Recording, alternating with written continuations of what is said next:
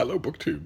Sorry about the weird camera angle here. I can't think of any other way to position a camera to do what we're going to do for the next 90,000 days, which is to do our library tour.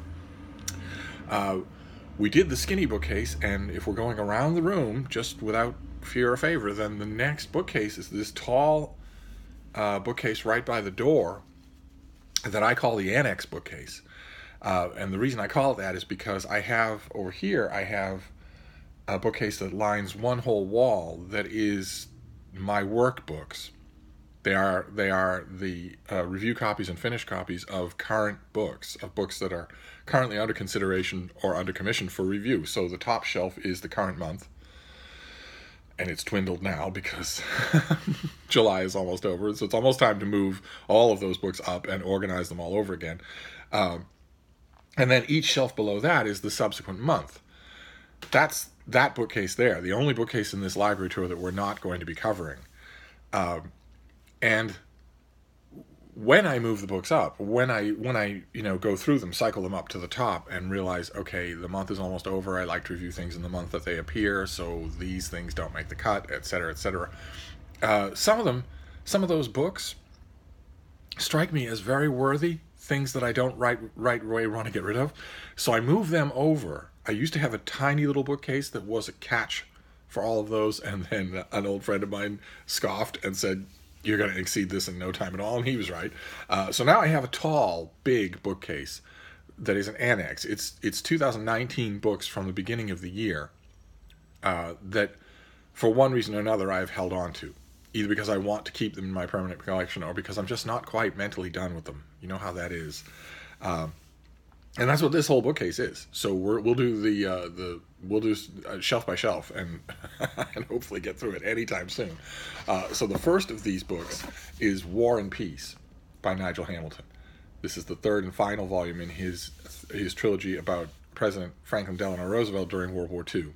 Why it's called War and Peace, I have no idea. It's the one of the dumbest choices for a title. Might as well call it Anna Karenina. But the book is tremendously good. And I reviewed it. I reviewed it in tandem with this, Phillips, Pace, and O'Brien's book, The Second Most Powerful Man in the World, also a terrible title, about Admiral Leahy, who was Roosevelt's right-hand man and often ersatz decision-maker for the whole course of the war. And who's never had a long and serious biography before, so it was terrific to read, and it was great fun to review them together. Then we have, this is from June. This is a novel that I ended up really liking. I don't remember if this was a debut. I think this was a debut. But anyway, it's by Jake Wolfe, and it's called The History of Living Forever.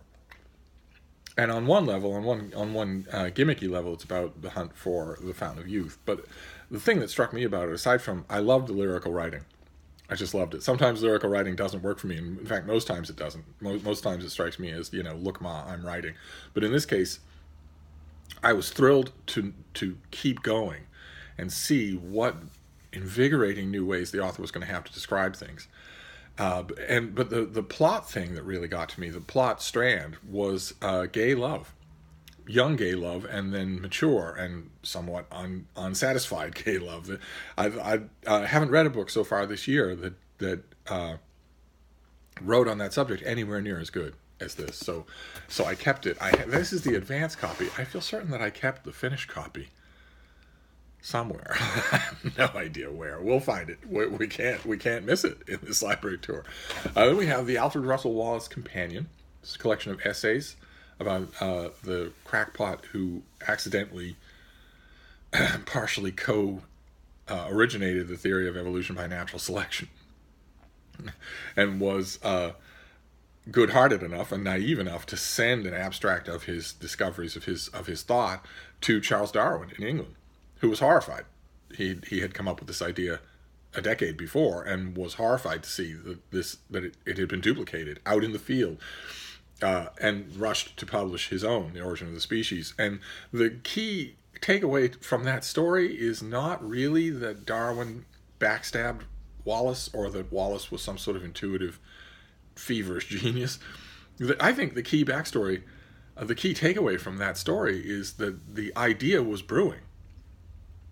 all it took is sustained observation of the natural world to start to think, if it hadn't, in other words, if it hadn't been Darwin or Wallace or both, it would have been somebody else at right about the same time. But this is a series of essays about Wallace, and some of them are tremendously good. I mean, in a collection like that, you're always going to have unevenness, but some of them, it's worth keeping the whole thing. And this next one is a paperback that you should all get.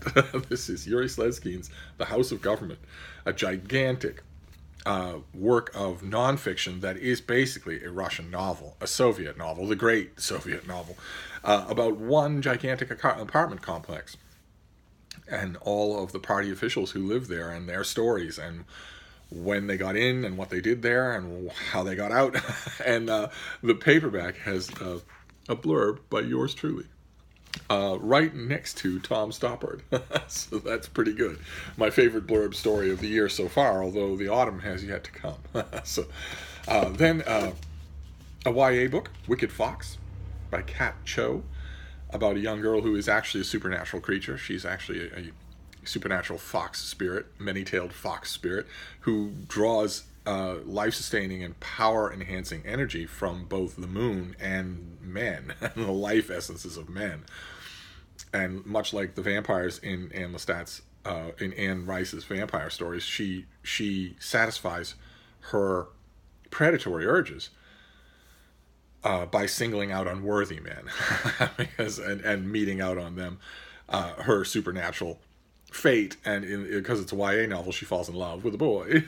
And I liked it a lot. I liked it enough to keep when I've gone through a lot of YA and not kept it. Next one is Anna Fifield's The Great Successor, about the dictator of North Korea, who is the best friend and also the love partner of the President of the United States. Says they are in love. And this was just wonderful.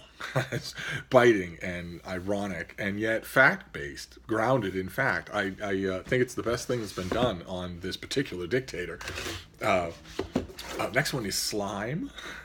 This is by Ruth Kazinker, and it is all about, the title subject is all about all the different kinds of algae and slime that fill the world and always have.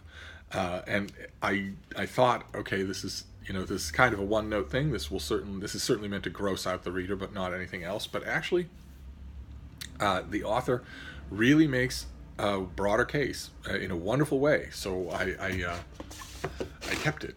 I also kept, along the same lines, In the Valleys of the Noble Beyond, by John Zada, about his Bigfoot book, and that's got to be here somewhere. But I felt it was the same thing. You could, in both cases, you could easily have written a different and much lesser book and still fulfilled your contract.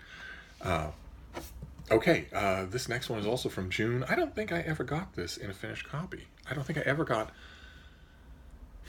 Well, that's actually, with Annex bookcases, that's also a function of the bookcase, is that if I move something out from the current month that I really like, but that I haven't got a finished copy for yet, I like finished copies for my collection, and if I haven't yet got a finished copy, I will hold on to the book just in case I don't ever get one. And this is My Seditious Heart, a collection of the nonfiction writings of Arundhati Roy that filled her creative years in between novels, and it's terrific.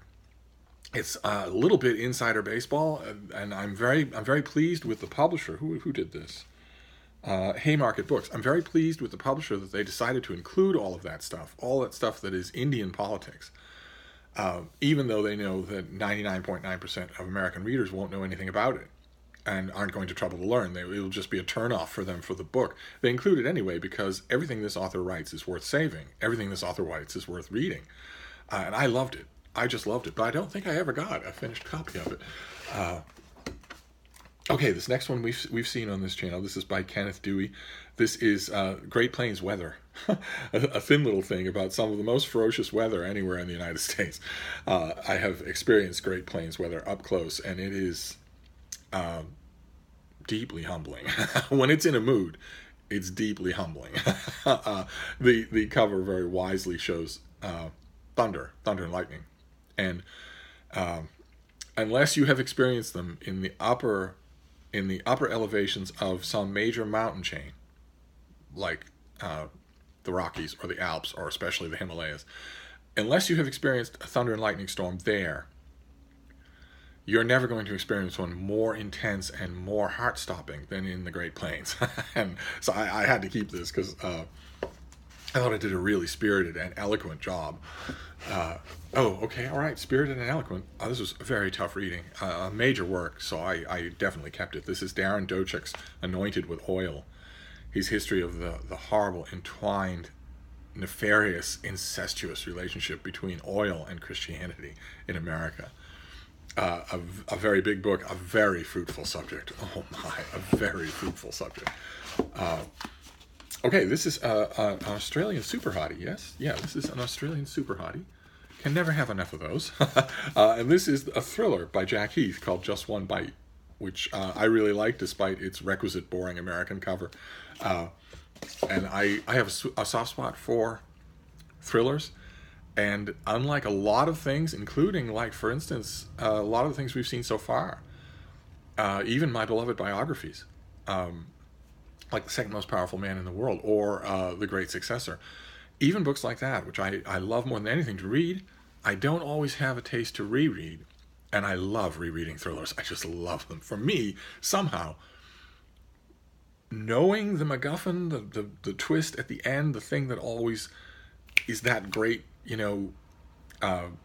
reason that you came moment in a thriller, that revelation moment at the end of a thriller, for me, somehow, knowing that moment enhances reading the thriller a second time. I don't know why that is. Maybe it's that I can appreciate any foreshadowing that the author does, although most of them are too dumb to do foreshadowing. I don't know what it is, one way or another. I love rereading thrillers. I do it all the time, so I tend to keep them, unless they are just bone dumb. Some of them are, and some of them are so poorly written. I'm willing to lower the bar quite a bit when reading a thriller when it comes to the prose, but some of them are so poorly written that even when the premise is great, I simply can't do it. I can't finish them, or if I do drag my way through them for that reveal moment at the end, I would never dream of rereading. The perfect example this year is City of Windows. An absolutely terrific premise, and the world's most expert sniper at work in a city on apparently random victims during a killer snowstorm. That is a great premise, and the book is so noticeably poorly written. Every line, every paragraph has a line that just makes you go, what? The beds in a hospital emergency room are chariots waiting not to bring people to the great beyond. Do chariots wait not to bring people? What a horrible way to put that. And profanity everywhere with no reason. But most of the time, if a thriller is competently done, I will hold on to it, sometimes for an unjustifiably long period of time. Okay, this is Walt Odets, the legendary Walt Odets. This is Out of the Shadows, his follow-up book on relatively modern gay life. This is destined to be a classic, just like his other book. This is just fantastic. I would say that if you're a gay man, and especially if you're a young gay man, you absolutely have to read it. But outside of BookTube, I know quite a few young gay men, and they do not read at all. In fact, I strongly suspect that some of them would have a hard time remembering how to read. They don't do it at all. Their lives are completely free, empty of literature. I don't know what that bodes for the future. It certainly means we won't get any gay classics from gay writers, unless they're women. And the next one is also gay. This was a reprint with a small enlargement. This is the Gay Metropolis, and it's just indispensable. It's just indispensable. It was a joy to reread. And then the final book on this shelf. So this is 15 minutes. That's not bad. The final book on this shelf is by Anita Anand, who did Sophia.